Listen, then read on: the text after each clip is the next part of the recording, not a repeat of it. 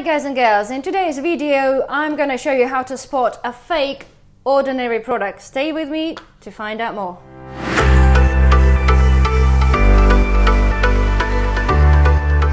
Hi guys, welcome back to the channel. As I said earlier, today we're doing a quick video on how to spot fake ordinary product. As you know, if you follow our channel obviously is not all about cosmetics, but because recently we've been selling and buying a lot of cosmetics for resale, a lot of people have been asking, because I do quite often say that a lot of fake cosmetics out there, how to spot a fake. So I will do occasional video for you guys and girls who are interested in finding out how to spot fakes in cosmetics.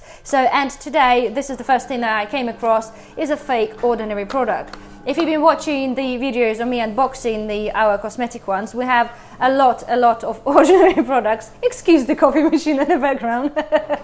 We have a lot of ordinary products, and to be fair, this is the first fake product that I actually came across in ordinary. So we have two of those here. Do apologize, the boxes are a little bit grubby and a little bit damaged anyway, but this is how they arrived to us. So on the first instance, this is the fake one, this is the original one. First of all, you can see, and you can only see this if you have actually the original one on the side by side with the fake one, is the color of the box. The fake one is kind of pure white comparing to the original one, that it is actually slightly bit yellower. I know some people before said that some fake ordinary boxes are not velvety, but this one feels velvety and smooth. However, the color is totally wrong, and as I said, the only way you know this if you have this side by side. Second of all, again, obviously, as you know, they do a huge variety of the acids and peels and all sorts of things, and obviously the English language is the first language on the packaging on the front. So you can see on the original the acids are spelled correctly. On the fake ones they've written acids in French and on the front, which is not correct. Thirdly, whether you can see or not on the video, but on the daylight, the fake ordinary grey line is just pure grey, yet the authentic one has got silver sort of glittery finish to it.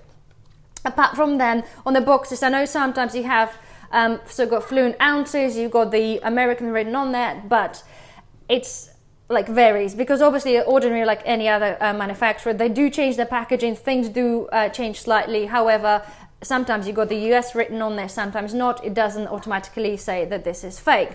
It's like fourthly, whatever. If you have a look on the side of the fake one, whether you can see this or not, but the text is actually overlapping each other, so it's not written correctly. So they basically just mistyped it really badly.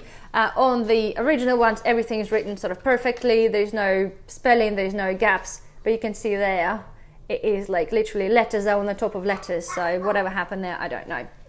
Alright, let's go and crack these things inside. With the way the box is open, there's nothing different there, but so, let me get those up for you. Right, okay, because fakes, I do apologize, they are different products anyway, but because fakes do get better and better, because Chinese like to sort of, copy and sort of keep up with the trends. Anyway, in the really bad fakes, the numbers that are on the boxes, hold on, where's the correct box? Here we go. We have a serial number on the bottom of the box, and we have this on the bottle. On the really bad fakes, the numbers do not match at all.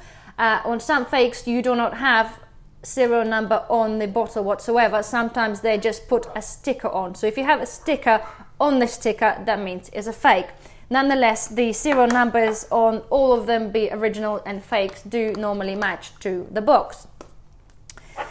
Right, so side by side we have, right, that's one of the main things there.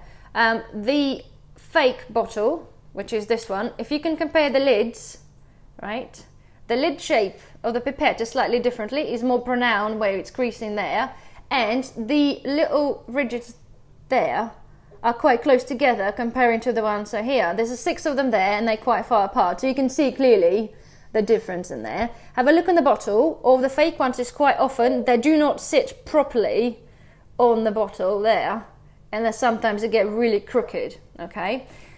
Another way to find out is the pipette on the original one is nice and soft and feel like a silicone-y, sort of really easy to use. On the fake ones, they're really tough, feels like a bit of old rubber.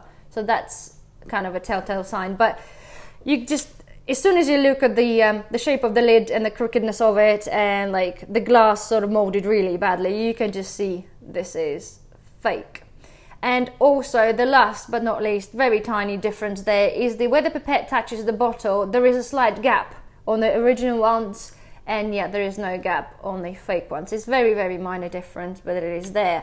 So to be fair, guys, like this is the main, I don't know what other points, whatever they put inside the products, I'm not even going to bother trying to put this on my skin to and compare. However, as soon as you see the lid and the misspelling stuff on the box, really, that's literally a giveaway. So anyway, hopefully you guys find this helpful. I will do, as I said, some more other videos as and when I come across some other fake products. So don't forget to subscribe if you haven't, and I'll see you again very soon. Bye bye.